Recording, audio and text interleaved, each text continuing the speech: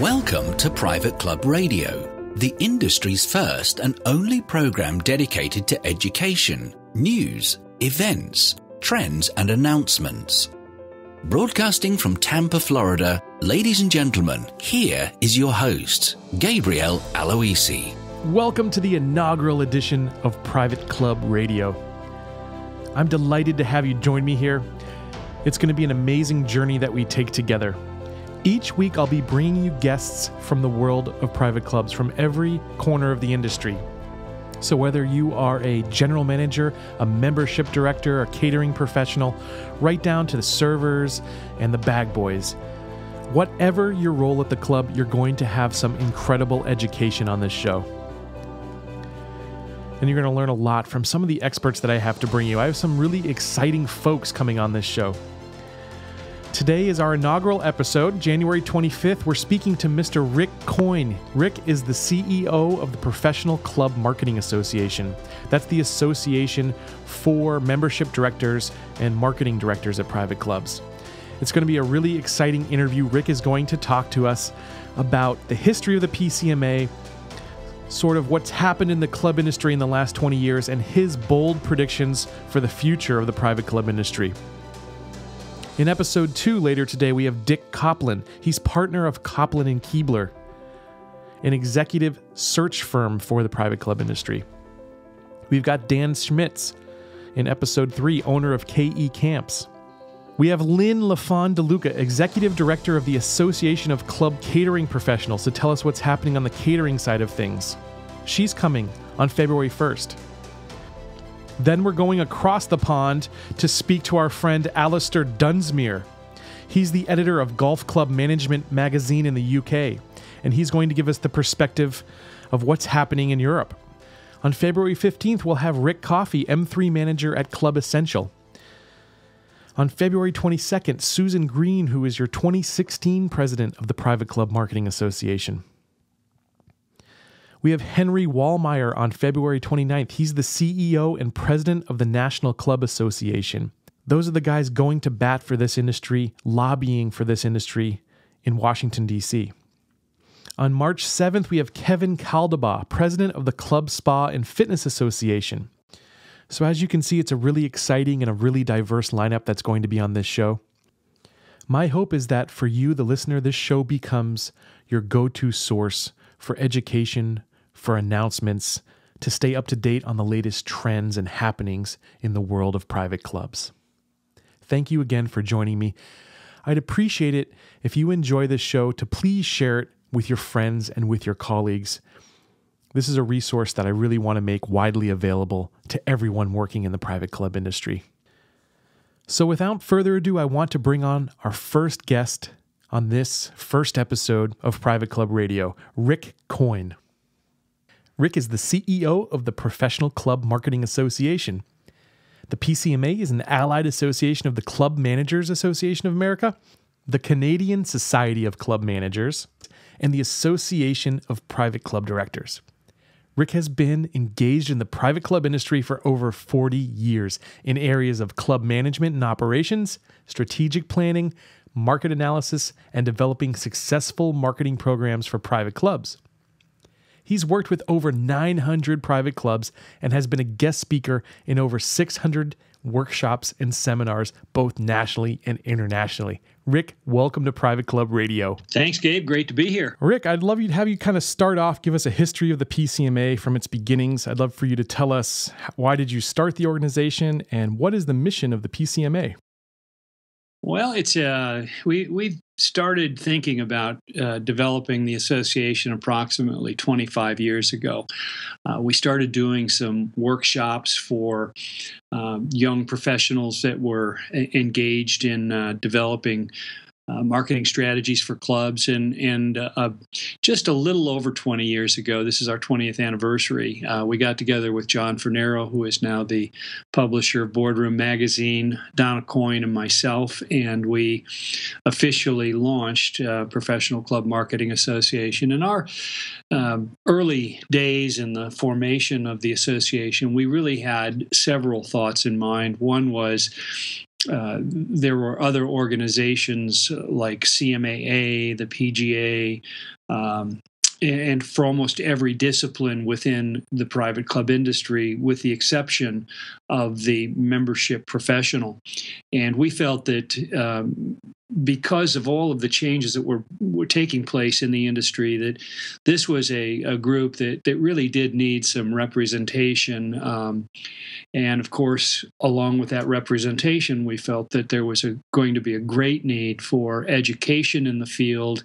And finally, like all other associations representing their professionals, we felt that there should be an accreditation program. And so that was the original mission, and I think we've stuck to that since that time.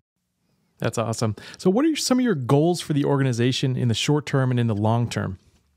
Well, we every year our mission and goal is to research to determine where exactly the industry is heading relative to the needs and wants of not only our existing members everywhere in the country and in some places of the world, but also looking at that next generation of member and what it is that they are going to be looking for in the private club.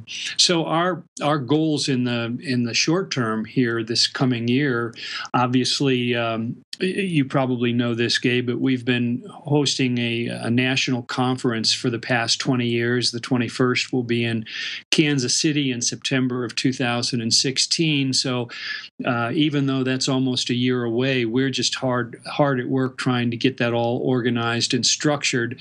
We'll also be doing 5 regional workshops this year.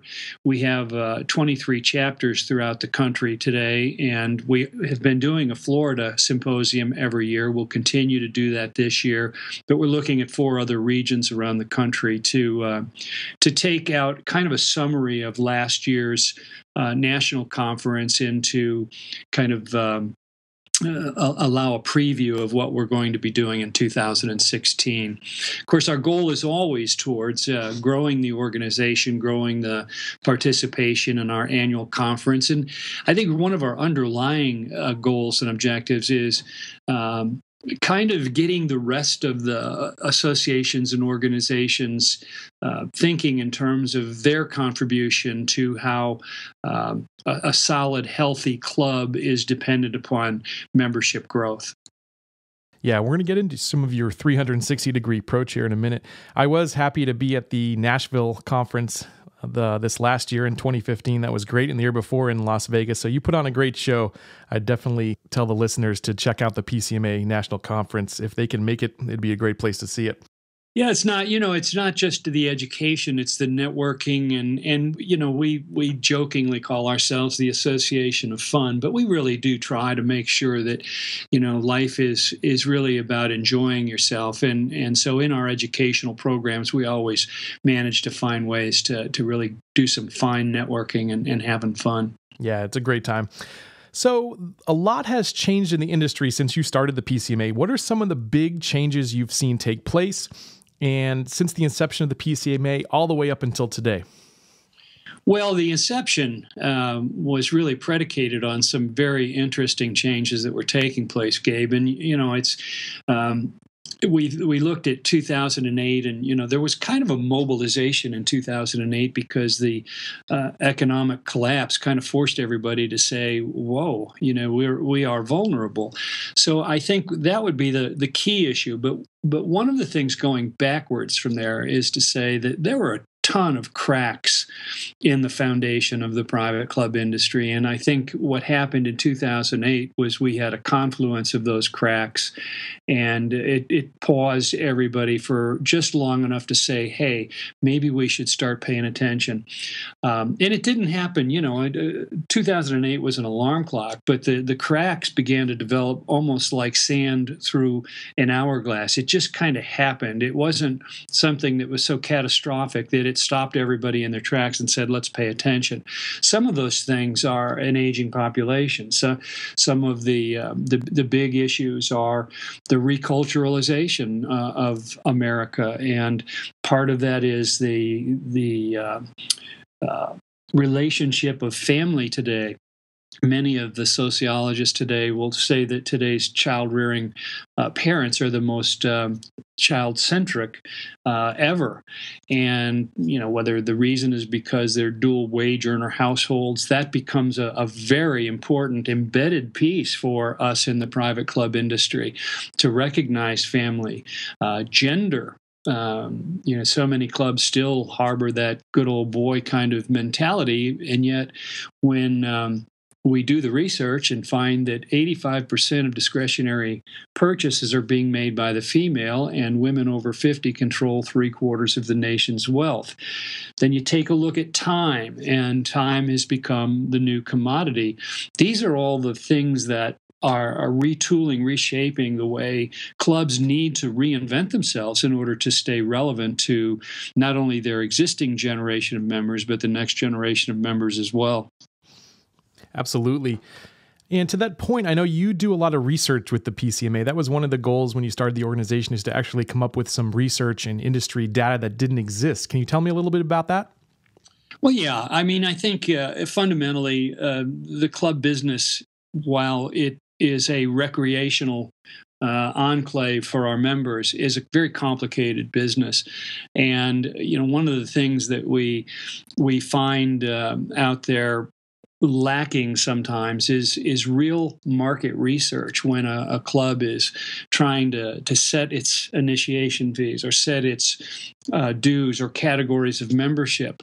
Very seldom has it historically been on the basis of a market analysis. And what we've learned over the years is that a freestanding club typically has a 85% or more of its market within a 15-minute drive time of that club. And so the market, that 15-minute drive time, is really the people who are going to be capable of being attracted to that club.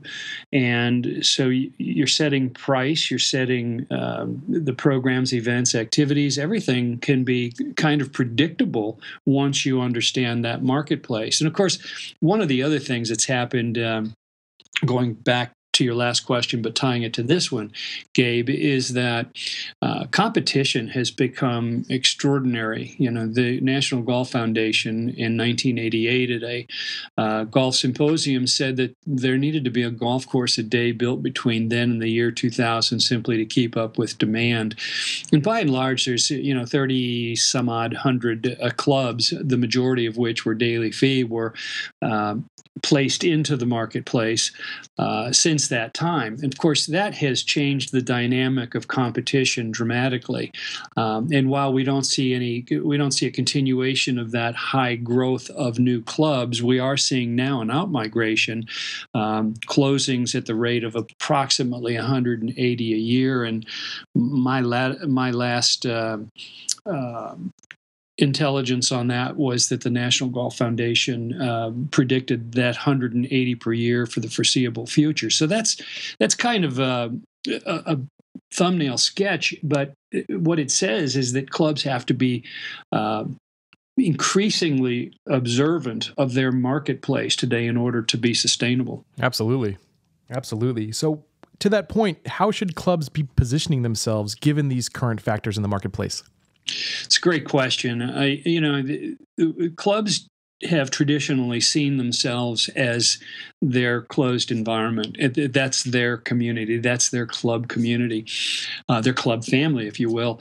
And when you look at the marketplace today and the ever-increasing need to replace lost members, at least in pace with attrition, it becomes abundantly clear that the club is not just serving one community. It's not just serving that existing member community. Because let's face it, some clubs are made up of an older, more mature generation, and if that is who they're really programming and all of their events is driven around that, the next generation of member, unless it happens to be a retirement community, is probably not going to be interested in what that club has to offer. So what we're seeing today is a club serving two communities. One is obviously, again, it's existing members, but then it's setting up the relevance, the brand that is attractive to that next generation of member. Typically, most of the studies out there suggest to us that next generation of market in the traditional club is going to be a household with the primary income earner under 55 with children living at home. And so that demographic is seeing things a little bit differently, maybe, than their more mature members. So what we're seeing clubs today having to program themselves into a much more relevant position. Relevancy is changing with each generation. I thought I'd morph into my father. I never did. I thought my daughters would morph into me. They never will. And as a consequence, the greatest challenge that clubs have today is remaining relevant to each of these generations, to the gender, to the family, and all of the cross sections in between. So how does your 360 approach, your Club 360 approach, how does that speak to those needs? Well, one of the other conditions that we have seen since approximately 2003 is a remarkable drop in the number of golf participants. Interestingly, as we did our research in a white paper that we did called Armageddon or Renewal, we found that this was a third life cycle for golf in the last 100 years. And it began in the early 1900s, or approximately 4,000 Gatsby-esque kinds of clubs being developed all over the country, very, very high-end enclaves for the very, very wealthy. And as World War II came along, many of those closed as the world was turned upside down, and some of them actually, including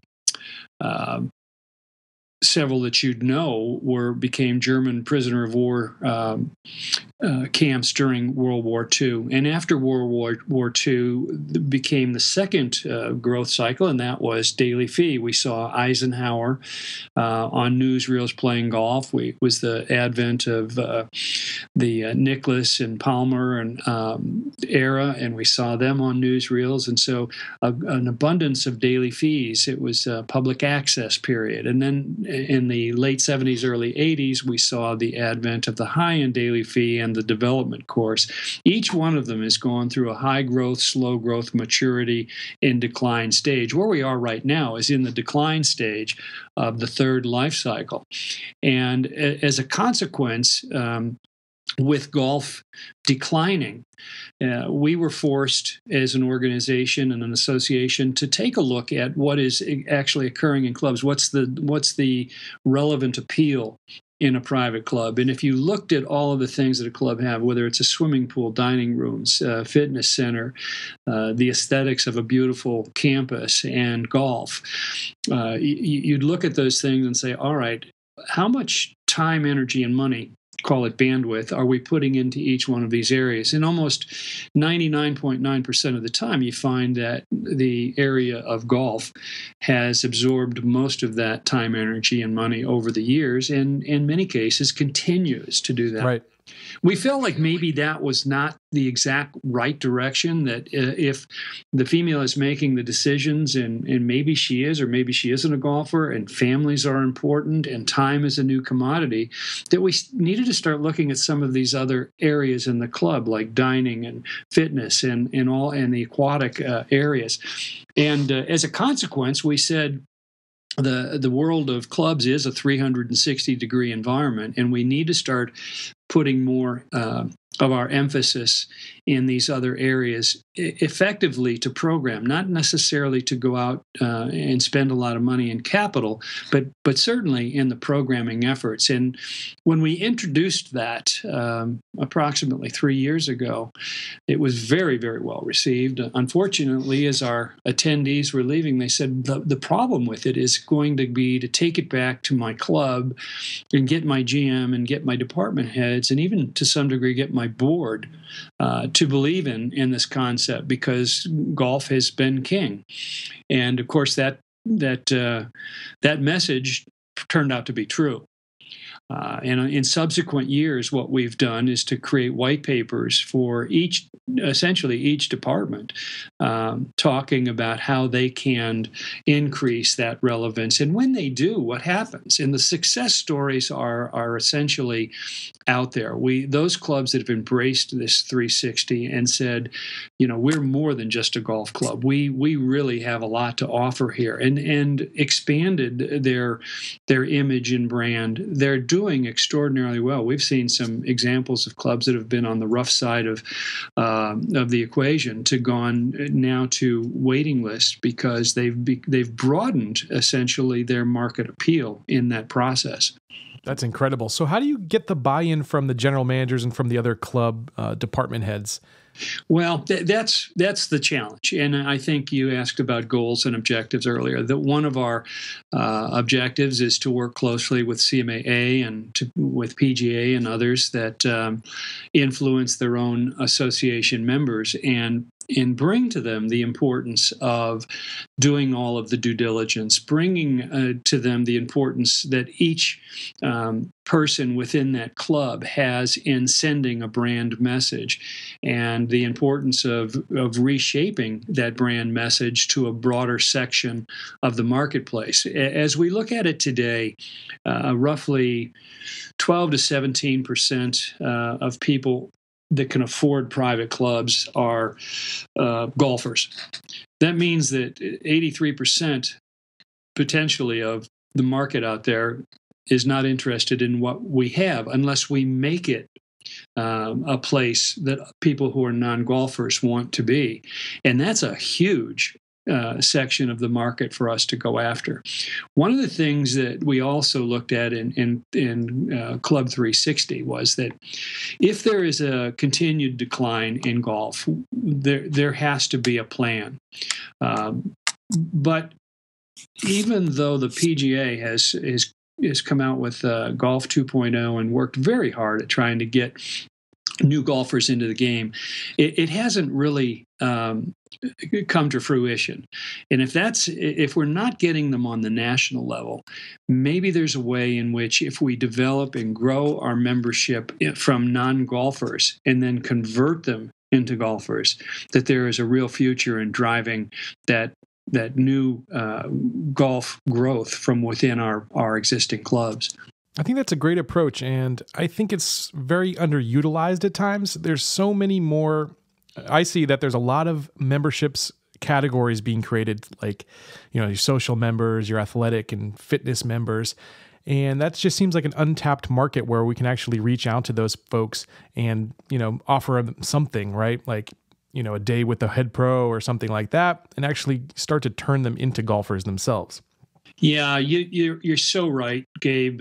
Traditionally, the secondary memberships have almost been looked at with disdain, that someone paying half the dues could take up the space in the dining room or the fitness center or wherever else.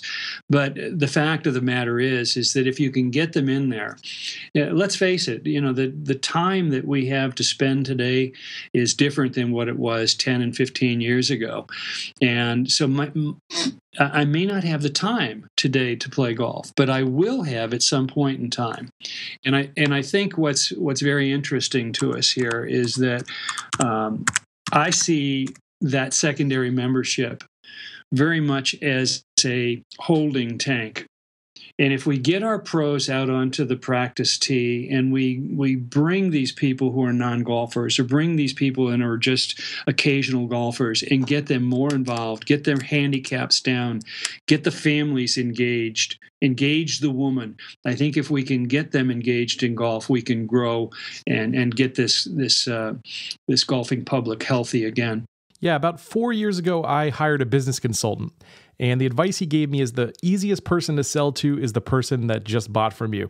So I feel like that's, perfect lead into this, that, hey, they're already at your club. They're already enjoying themselves. You can actually bump them up to the next level of membership. Why? It's a lot easier to put your energy into that, someone who's already there, than to go out looking for new members. That's absolutely right, Gabe. Looking into your crystal ball, Rick, what's your bold prediction for the future of the private club industry? Well, that's a very heady question. I don't think any of us really knows where it's headed. I think um, one of the things that we are seeing is a lot more of the management companies getting in and taking control. The buying power that they bring to the table is often a good interim way to augment incomes. I do think that what we will see in the future is a reduction in the mindset that we must remain strictly and totally towards the game of golf. I think we're going to see clubs expand. I can tell you that there are clubs all over Northern California here that have embraced something as simple as bocce ball.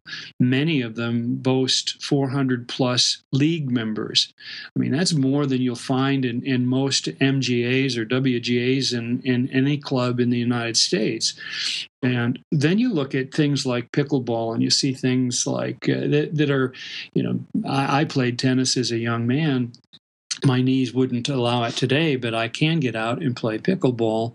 And so we're seeing the advent of all these other activities within clubs within the clubs, the affinity kinds of programs that get people out. I was talking with John McCabe just yesterday. He was at the Union League Club, and I was always marveled by the Union League Club, because every time I went there, which was fairly often, there would be a luminary author or a politician or a lecturer that was world renowned. And I asked John how many programs that the club actually did in a year's time, and he said well over 1,200, and most of them were not actually sponsored by the club. They were sponsored by clubs within the club. So I think what you're going to see is the more socialization of the club. Lifestyle relevance today is really what it's all about. I have precious leisure time.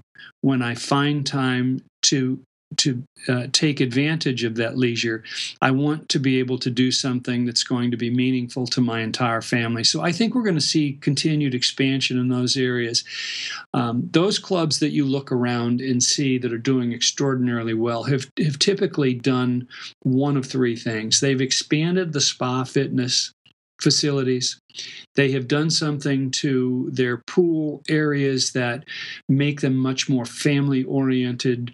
And I mean, the slides and all those sorts of things, but also an adult area. I could name several clubs around the country, Carmel being one of them, that has done an extraordinary job with that. And then multi-level dining. And again, Carmel comes to mind. They hired a chic restaurant design group to come in and completely redo their dining room, far differently than what you'd find in the traditional club dining room setting. As a result, they're seeing increased usage. In most of the surveys that we do as well, we do see a trend towards more lifestyle orientation. When we ask people the reason that they've joined or the reason they stay, in most occasions, what we're finding is it is the lifestyle events and activities that are more important to them than anything. And that usually is the dining, social activities, spa, fitness, even pool. I might head to my club right now and play a little bocce ball. They built some bocce courts here at Carrollwood Country Club. Well, isn't it amazing? And I hate to say it, but one of the things that I've noticed in every one that I've visited, there is a little wine drinking that goes along with it. So I think this whole social element of being able to be with friends, have a glass of wine, and kind of hang out is really where the clubs are beginning to vacillate towards. Yeah, I remember John from the Boardroom magazine, who you mentioned earlier. He gave a talk in Las Vegas back in 2014, and he was saying that the club is sort of the piazza, the classic piazza of Italy, where the neighborhood would come together and sort of just socialize. And that's really what a private club here is. I just loved the way he explained that. Yeah, and it is. I mean, more and more the club family is expanding. And it's interesting because we've done a few very large programs within clubs where we'll just do a 2-hour cocktail reception for members once a month. And the object, of course, is to get them to bring potential members out. But what has happened in doing these things is it's getting people out that maybe haven't seen each other. And so not only are you seeing membership growth from that kind of thing, but you're seeing the retention of the existing members get better. But you're seeing more activities because the more they see one another, the more they want to be with one another. So it's really an interesting phenomenon. It's exactly what it is. It's a family piazza. Right. So you've had the pretty cool opportunity to visit some of the most exclusive clubs around the world. So do you have any others that stick out, and why? Well, yeah, I mean, they're interestingly, in the 45 years this year that I've been in the industry, I've had the opportunity now to work with over 900 clubs, and I've been in probably 3,000, 3,200 clubs, and being as there's only a little over 5,000, that's quite a few of them. Yeah, right. And it's, from my perspective, it's not so much how large and ornate they may be. It's the kind of the way I'm made to feel when I go to these clubs. And so I look at the campus. I look at, a lot about the family that is that group of employees. Those are the ones that stand out. Mike Lemus was at Congressional for many years, and I did a story for Boardroom as they went into the COO concept.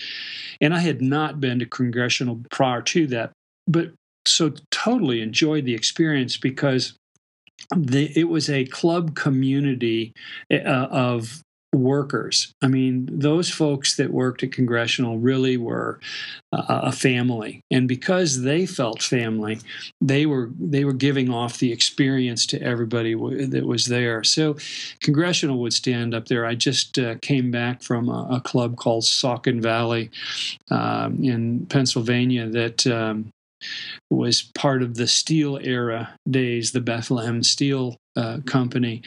And the campus is amazing. The people are amazing. And so, there are tons of marvelous properties out there. Desert Mountain is one, but because of, for different reasons, 6 Nicholas courses, 6 clubhouses, and a beautiful campus, a progressive way of thinking. They've added walking trails and now stables and things that were traditionally not viewed as being necessary in the private club.